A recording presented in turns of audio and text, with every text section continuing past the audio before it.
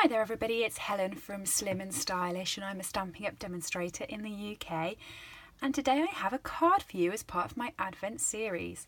So I have this beautiful glimmery Year of Cheer card, and the reason for this card is it's getting towards the end of my Advent series, so I have hundreds of bits of paper left over that aren't big enough for a bag or a box, and I was wondering what to do with them. So I've took the ends off and I have cut them all about an inch, half an inch, 3/4 of an inch, all at varying differences. And I had some glimmer paper left as well, so I've cut that up. And I'm making them into my last minute Christmas cards. You always need last minute Christmas cards because people always turn up when you're not expecting them. So what I've done today is I have got myself a card that is folded this way instead. Usually I get a piece of A4, cut it in half and create a tent fold A6 card. Today I've done it this way, so I've used a piece of A5 paper, folded it in half to make A6, and I've just took it down half an inch to make myself a panel for the top, like that. And that's the bit we're going to be working on. So to start off with, I'm just going to emboss this because I've heat embossed this season's greeting sentiment here, which is from the Cheers to the Year pack. So it's this one just here. So I'm just going to take my embossing buddy. I'm just going to run it over. I'm running it over most of the card because I'm never very accurate with where I get my embossing powder. Okay, just blow that off. Get my Versamark out. And I'm just going to stamp that up. Position it just into the corner there.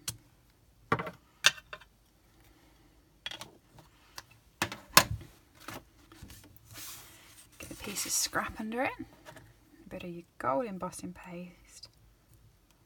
There we go.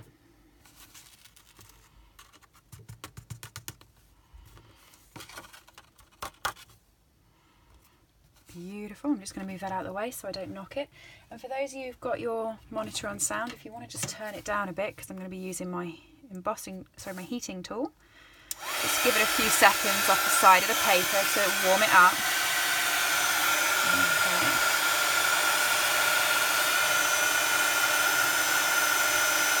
And you can see, just bring it over the top.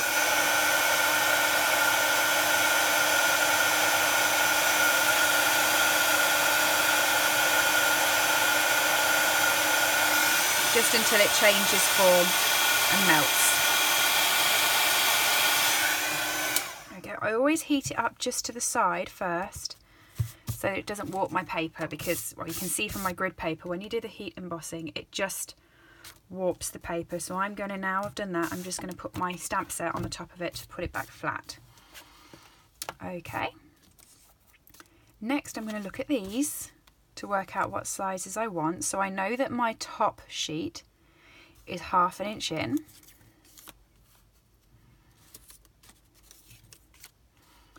I want to try and feature all the different types. So if I put those there, those are all the snowflake ones. Those are the firework ones, the check and the glitter. Okay.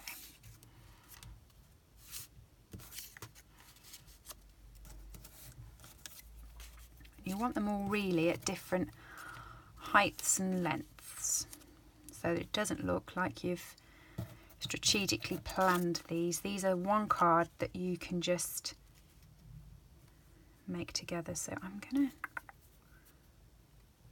just gonna trim this one down slightly. I don't really want that much glitter in one bit because it's gonna steal the focus away. So just going to trim that by hand. What I did with all of them is I didn't use the punch or anything, I just cut up to create a ribbon effect look. It's ever so easy on the chevron to do this because you've got a middle point to bring it to. so you can get an exact triangle. I'm going to do the same on that one. And that one's a little bit off center. I'm also going to make that one just a little bit shorter. Okay. I need another one of these, so I'm just going to make that one shorter as well, so they're not all the same length.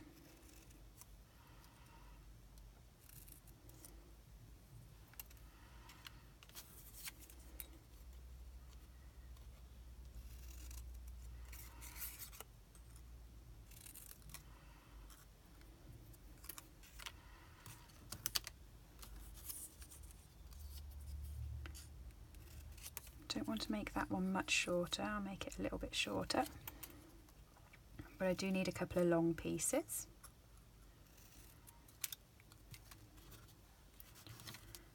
Okay, and then this one,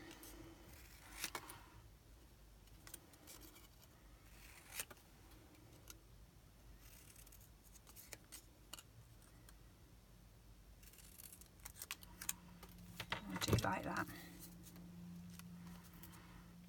I got one, two, oh, two of each. I think my other one only featured one bit, one bit on there, so I had 3 of the snowflakes. But you can do it either way around.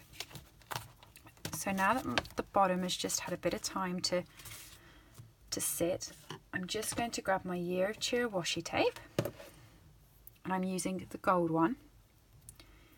This is great because it gets rid of the ends of your ribbon, the ends of your paper, and the ends of the washi tape. New catalogue starting in January, so there's no point in keeping hold of the retiring Christmas kits. And I'm one of these people who can't throw away. Even if there's a little bit on the reel, I won't throw it. So this is a great way of just using up those last bits.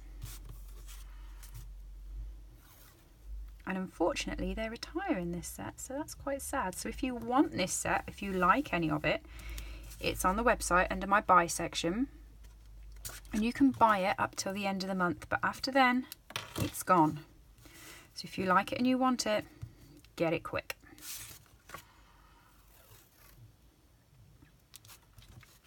I think it's going to be one of the sets I keep.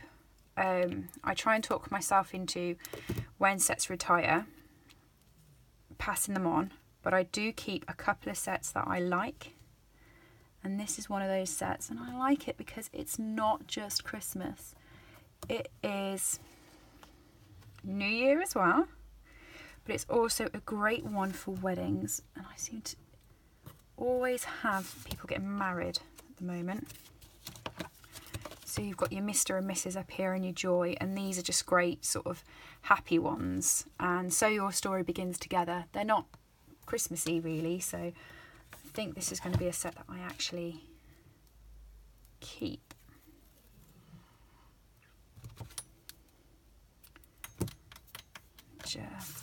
I'm guesstimating the lengths of this. I messed up on one of them, but it's not going to matter really if it's not perfect. So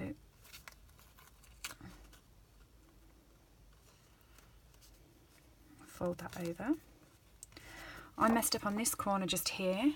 I didn't have enough to go all the way to the end of the corner, but I'm going to be putting my tassel on that corner, so it doesn't matter. I can just run my finger over all of those so they're straight. Okay, and now we're starting on the card, so how we're going to put everything together. You're the ones I'm not using, let's not confuse me. You want your shorter ones on this end like that, because that's where your sentiment is, and your longer ones can go over on this end. So I'm going to try and work my way in a little bit. 2 snowflakes on the end.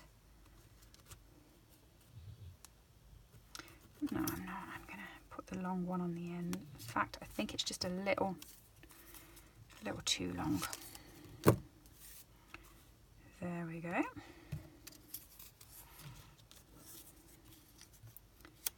a shorter one. And a longer one.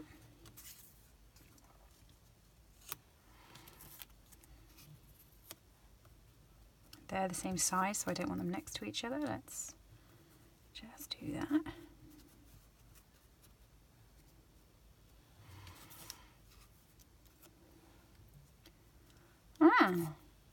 Fits quite nicely without that piece in. Let's tighten those up.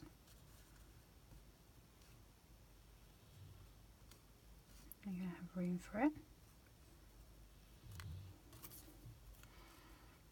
Oh, we'll have room in the end. There we go. So I'm just going to keep them in that order at the top so I know which way I'm going.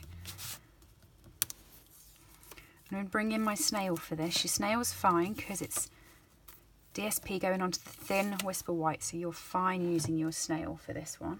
If I can find it. There it is. So you just want to put your snail just at the top. Just a slight bit. So that the tail of your DSP can just hang freely, and then you can lift it up so it actually looks like it's free hanging. You can do this with any project. You can do this with your normal standard DSP and make a birthday card or an anniversary card or a get well card. It's just a very nifty way of getting rid of the little bits of DSP.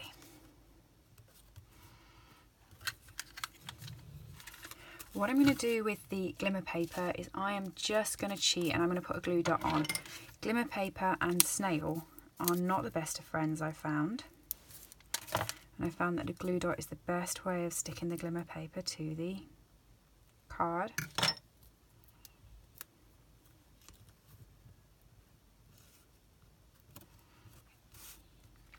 It has the same effect. You can use glue dots on the whole thing. It's just, I don't want to. Oh, I've done it again. And I have my adhesive sheet. Use these adhesive sheets, these silicone sheets for your adhesive.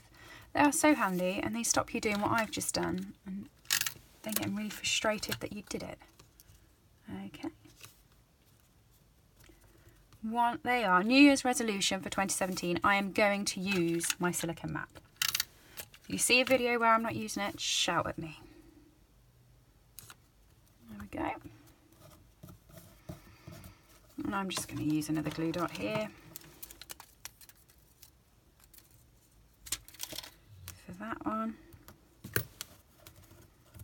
And put that down. Okay, I'm going to use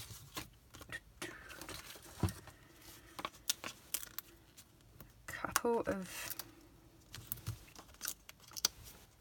oh, help me out, dimensionals. I know what they're called.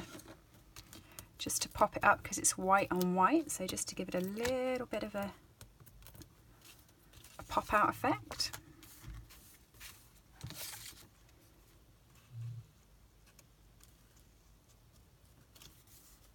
I'm just going to put that onto the card so it just pops out slightly. I'm going to come in now with my sequin trim, and I'm going to cut this really short.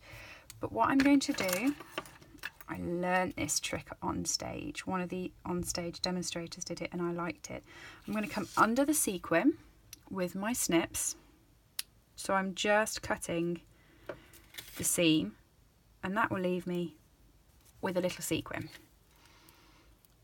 Okay, you can then just feed the sequins from the end of the trim. Right, there's another one. So I'm just going to cut 3 little strips, and from each strip I'm just going to take the sequin from the top and the bottom of the stream. So there's 3.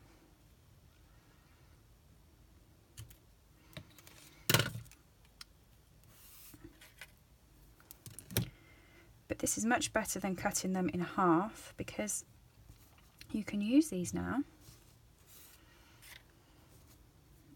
Which end did I not take one off? I didn't take that one off, that end there. So soften out.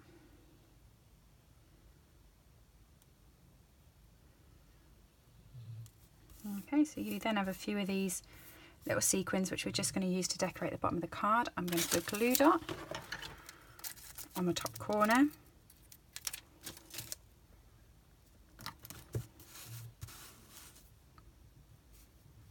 And I'm just going to pop these onto the corner at different angles.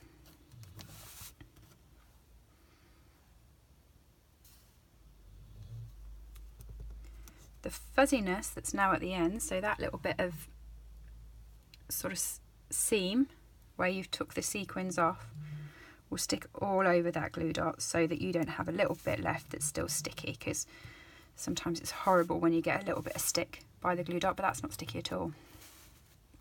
And then you just want your fine tip glue pen. You just want to make 1, 2, 3, 4, 5, 6, 7, 8 little dots. Now, while I'm doing it, I'm just going to point out something to you. We have a snow embossing folder at Stampin' that you can use, but if you don't have the snow embossing folder and you want to just make some snow indents on a piece of Whisper White, look at that. You can do it with your fine tip glue pen. Tip of the day. So now I'm just going to come in, and this is the bit I really hate. I'm never very good with placing sequins. Never very good at it. But you just want to scoop them up, place them on top of the glue. And the good thing about this trick is the fact that the fine tip glue doesn't dry instantly. It takes a bit of time to dry. So I could have gone all the way along the bottom of this card putting the dots, and when I come back with the sequins, they would still be... The dog has sat behind me and he's fell asleep. Can you hear him snoring? Can you hear him? He's so loud. Oh, bless him. He's waiting for his walk. I said we couldn't do the walk because it's getting so dark now. Don't know whether you've noticed, if I don't film straight away, I've lost the light by the time we come back from his walk. But there we go. There's my last minute Christmas cards made with the little bits of paper that I have left from my DSP. Enjoy, and thanks for joining me, and I'll see you tomorrow. Bye.